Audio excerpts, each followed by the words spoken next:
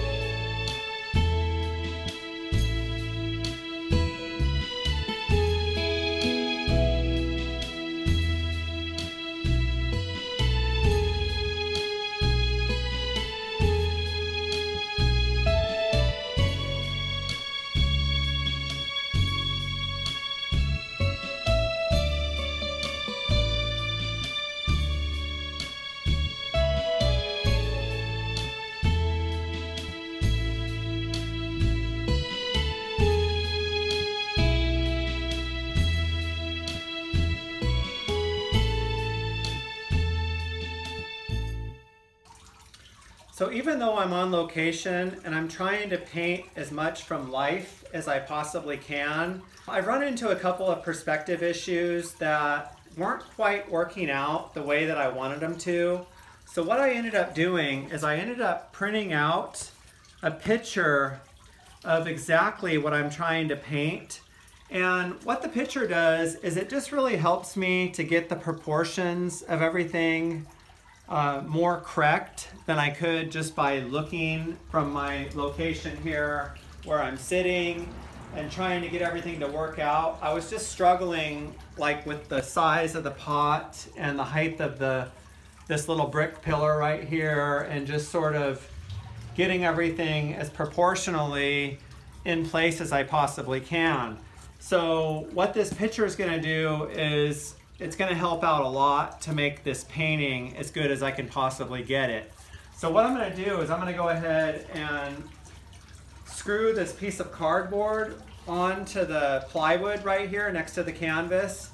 So that way I can paint a lot of the details from life, but I can refer to the picture whenever I need to, just to get the proportions adjusted and try to make this picture look as good as I possibly can.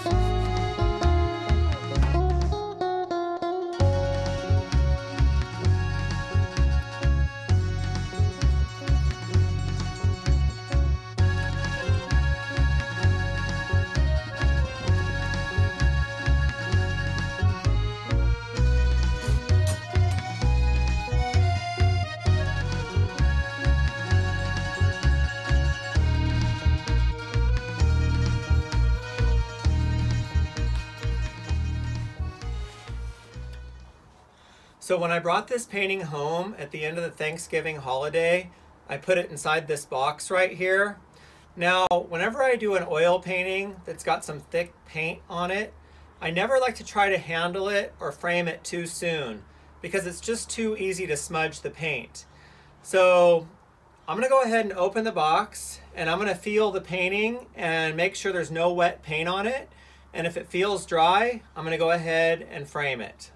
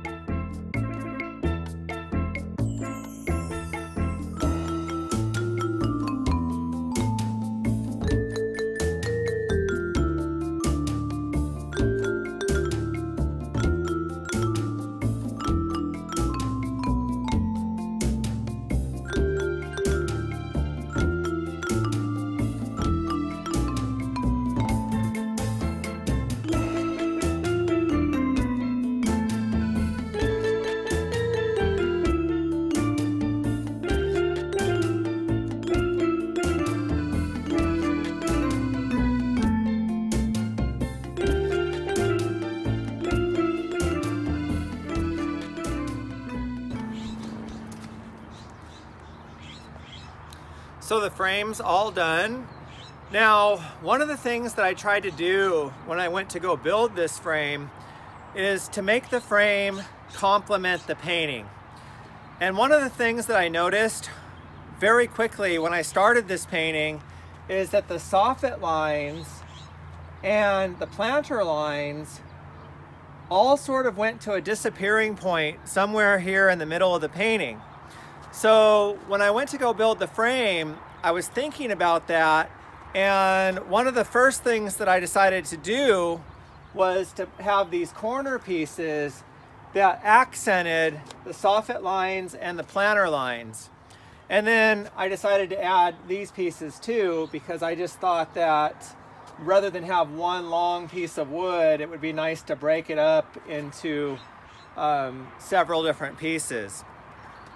So that's one of the advantages of having a finished painting when I go to build the frame, is that I can take a minute and look at the painting and think about how to best build the frame that sort of pays tribute to the painting. So anyway, I hope you guys enjoyed this video, and good luck on your next art project.